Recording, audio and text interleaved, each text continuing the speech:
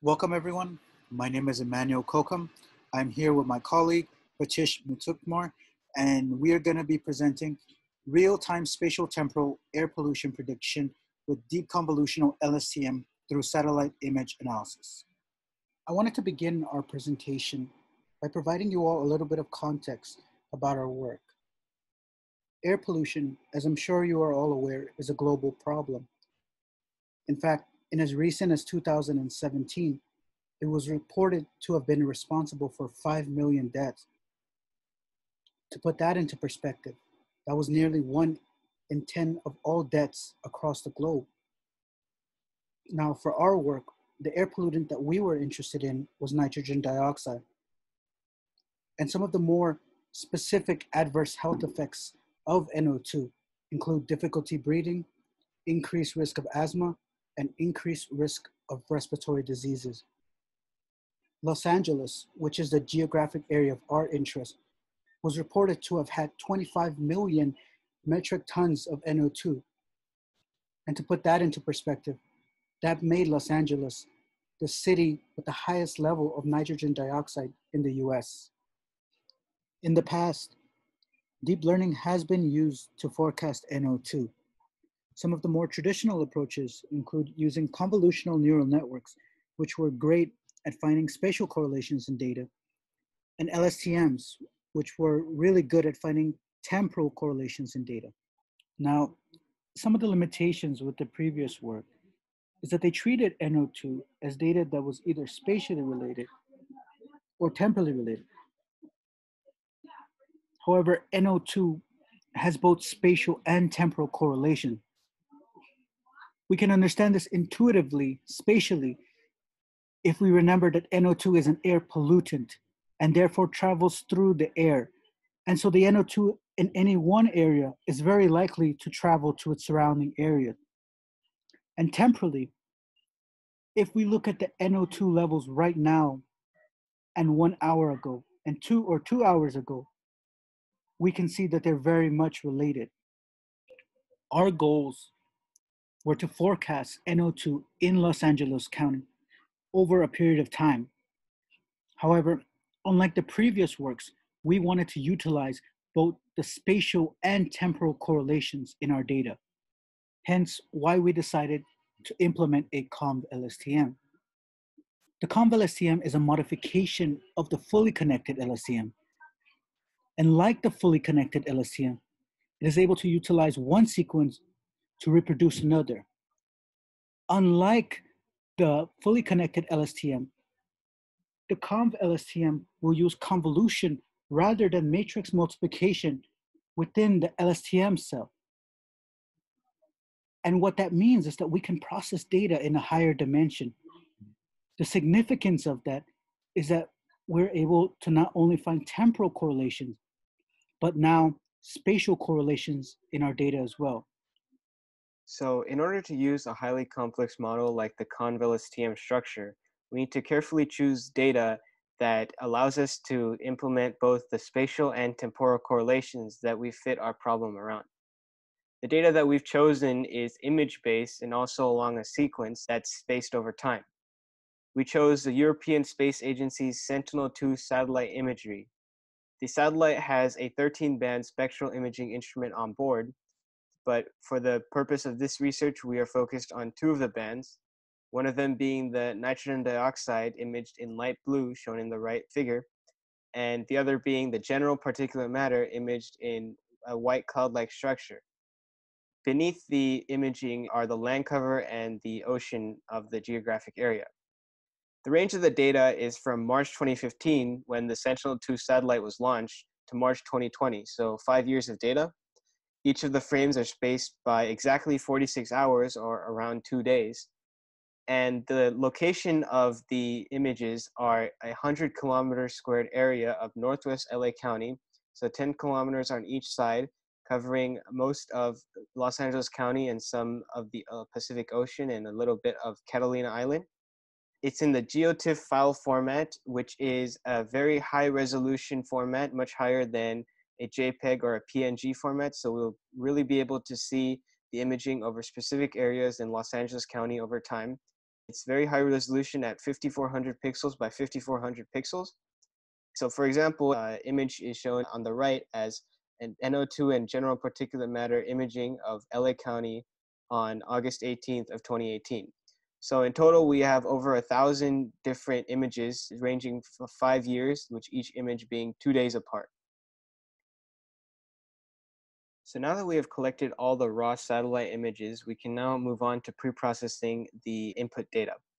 And we're pre-processing for two reasons. The first reason is that we want to isolate only the NO2, the nitrogen dioxide imaging that we've seen in the ESA Sentinel-2 satellite imagery, as we're not as concerned with the white cloud-like structures and the general land cover and the ocean beneath it, but we're more focused on this light blue imaging of nitrogen dioxide over Los Angeles County. And so the other reason why we're implementing pre-processing is because we're going to create 4 different iterations of our data set that all have slightly different features. And with these 4 iterations, we're going to test on different model hyperparameters, and then we'll be able to see which hyperparameters perform best with the ConvLSTM model.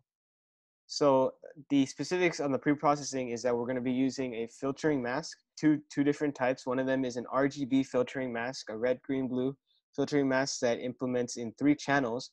So in the hue range of 0, 60, 60 to 225, 255, 255, or essentially the light blue color spectrum, which is the nitrogen dioxide imaging, we're going to set that to the original RGB color. While all other general particulate matter, the land cover and the ocean are set to a 000 RGB color or black. And the binary filtering mask is a similar idea where we're going to set the light blue NO2 to one specific category, which in this case is going to be set to 1, and all others set to 0. So in this case, we have only one filter because we are doing it in a binary version. And then we're also going to use a varied resolution pre-processing where we're going to be focusing on a high resolution test, which is a 400 pixel by 400 pixel JPEG, and a low resolution test, which is a 40 pixel by 40 pixel JPEG. And the reason why we're doing these varied resolutions is that we can test out the different accuracies and speeds of our model. So with the 2 combinations of filtering masks, the RGB filtering and the binary filtering, and the 2 combinations of the varied resolutions, the high resolution and the low resolution, we have 4 total iterations of our data set that we can now tweak our hyperparameters around and see which ones perform the best given iterations of our data set. After we had pre-processed the raw satellite data, we had to reshape the data in order to fit with the ConvLSTM structure. The interesting part about the ConvLSTM structure is that now we had to figure out how to make the input data conform with the traditional LSTM structure, but also conform with the traditional convolutional neural network structure. So to do that, we had to first figure out what our goal was. And we decided that we wanted to predict 10 days in the future, given 10 days in the past. And since each of the frames are 46 hours apart, or roughly 2 days, we're using 5 frames in the past to predict 5 frames in the future. Using that mindset, we bundled 5 frames into a sample having consecutive frames, meaning, for example, sample 1 would have frames 1, 2, 3, 4, 5, corresponding to 10 days of data. And so our total data set dimension, we'd have 4 versions of these data sets. We're showing right here the 2 different resolutions on the RGB mask filtering, where we'd have 225 different samples. Each sample has 5 frames, and either it's a 40 by 40 for the low resolution or 400 by 400 for the high resolution test, and 3 filters for the red, green, and blue. Alternatively, if it was a binary filter, then we'd use a 225, 5, 40, 41, or 225, 5, 400, 401. And in order to figure out how we're going to set up the label corresponding to the input features, we decided that the label would be the prediction 10 days in the future. And to do that, we lagged the input features by 5 frames from the label. And so, for example, now if we're training on our input frames 1 through 5, with our label being 6 through 10, then we're predicting for 6 through 10, and we can test our model against some accuracy metric on the labels 6 through 10. And then we're staggering our inputs so that we have a sliding window where the next one would be an input frames of 2 through 6 to predict frames 7 through 11, and we can apply our metric with the label 7 through 11, so on and so forth. And so we split up our test set and training set into having our training set being 75% of the data and our test set being 25% of the data. And the image below shows the training set where we have the samples 1 through 168, where they're a sliding window off by each one, but we're using 5 frames in the past to always predict 5 frames in the future. So I'd like to talk a little bit more about the specifics of the model, especially the input and output dimensionality. So as shown in the previous slide, we used a 5-dimensional input where we used a data set that had the inputs being samples, frames, rows, columns, and filters. And we used a 5-dimensional input because on top of it being helpful for our predicting 10 days in the future using 10 days in the past, it's also the required dimensionality for the Keras ConvLSTM layers that we will be implementing. And we'll be using a 5-dimensional tensor, which will be both the input and output dimensions. And so the output dimension is the samples, frames, rows, columns, and filters, similarly to the preprocessed satellite input data from the 5-dimensional input. And the output is a predicted image of nitrogen dioxide in Los Angeles County over time. For our ConvLSTM structure, we implemented various Keras layers, and we built a sequential encoder-decoder ConvLSTM structure, with the first layer being a ConvLSTM 2D layer, 1 filter, and a 2x2 kernel size, same padding throughout the entire model. We sandwiched them with batch normalization layers. The second ConvLSTM layer was similarly a 1 filter, but 3x3 kernel size. And finally, our ConvLSTM 3D layer is a 3 filter, 3x3x3 kernel size using a ReLU activation for the RGB color filters, but a sigmoid activation for the binary colors because we could use sigmoid for a 0 to 1 output. And we have the same padding throughout for the ConvLSTM 3D as well. We used a NATM optimizer with 25 epochs running for batch size of 10 and a validation split of 0.1. So now it came time to evaluate our model. And the issue with having our output being an image-based output over time is that our traditional methods using RMSE, MSE, and MAE are not as effective because any minor differences in the pixels, since all of these images can be reflected back down to pixels and values, any minor differences in pixels, specifically maybe the hue is off by a few certain values, would reflect a very large error in the traditional methods. So this traditional RMSE, MSE, and MAE are not the most optimal metrics for this application. And even though that we might see similar test and prediction images, this is not going to be reflected in the traditional methods. So instead, we decided to use another metric titled SSIM, or the Structural Similarity Index metric. The SSIM is essentially, it's quantifying the human perceived similarities and the general trends if, say, a human were to look at the 2 images of the test and prediction side by side, how visually similar do they look on a 0 to 1 scale, with a 0 meaning that the images are completely dissimilar and an SSIM of 1 meaning that they're completely and exactly identical.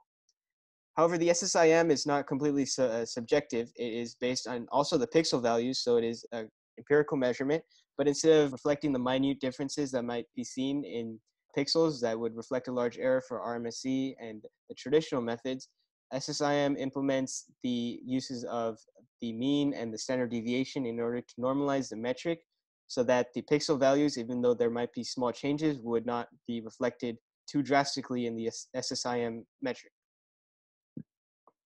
So now I'd like to display some of our results that we got from running the ConvLSTM model. And in the top right, we can see the SSIM, or the Structural Similarity Index metric of the first 5 frames of the first sample, or the first 10 days of prediction given the previous 10 days or 5 frames.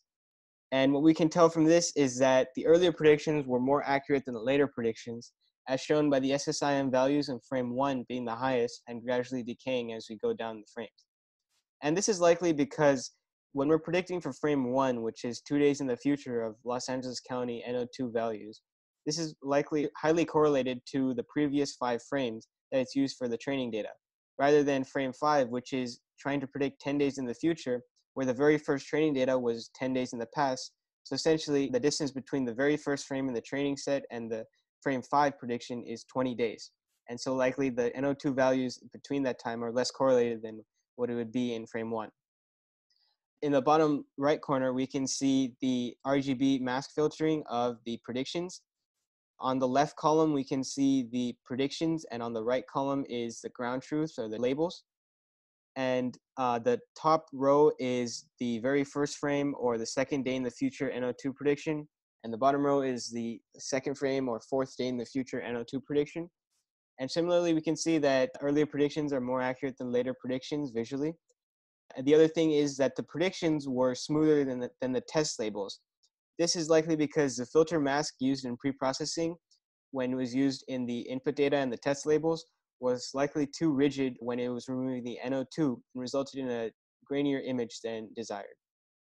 So there are many directions that we'd want to move our research in the future, but one main area is using our already developed ConvLSTM model using the input satellite imagery and adding into it the meteorological data features. These data features include relative humidity, wind pressure, airspeed, temperature, various meteorological features that can give us a better picture of nitrogen dioxide in a spatiotemporal format than what could just be found through a satellite image on a geostationary satellite. The other direction that we want to move into is combining the satellite image inputs and the ground sensor data. The reason why we want to do this is because ground sensor data of nitrogen dioxide or PM2.5 or PM10 or various air pollutant matters is that the ground sensor data would more accurately show the exact values for a given time and a given place than what we'd see from an image-based satellite value of a NO2 or PM2.5 or any air pollutant. And so we want to include the correlations of the meteorological data with our ground sensor data and our satellite images into a more complex model that implements the specifics of what we can find in ground sensor data, but also the visual aids that we can see in satellite images, and also the underlying features that we can see in meteorological data that is not shown in just the satellite images or the ground sensor data. And we'd also want to predict the exact NO2 values in parts per million or parts per billion. Similarly to how we get the inputs of the ground sensor data, we'd like to be able to say that for a specific place and a specific time, like in Los Angeles County, at some certain date, we can say the exact value of NO2 predicting, say, 10 days in the future given 10 days in the past, or in some similar derivative. Finally, we'd like to thank all of our co-authors and our collaborators, including Dr. Mohammad Pourhomayoun, the City of Los Angeles, and OpenAQ. And if you have any questions, feel free to contact us via email. Once again, thank you for taking the time to listen to our presentation, and we hope you have a great rest of your day.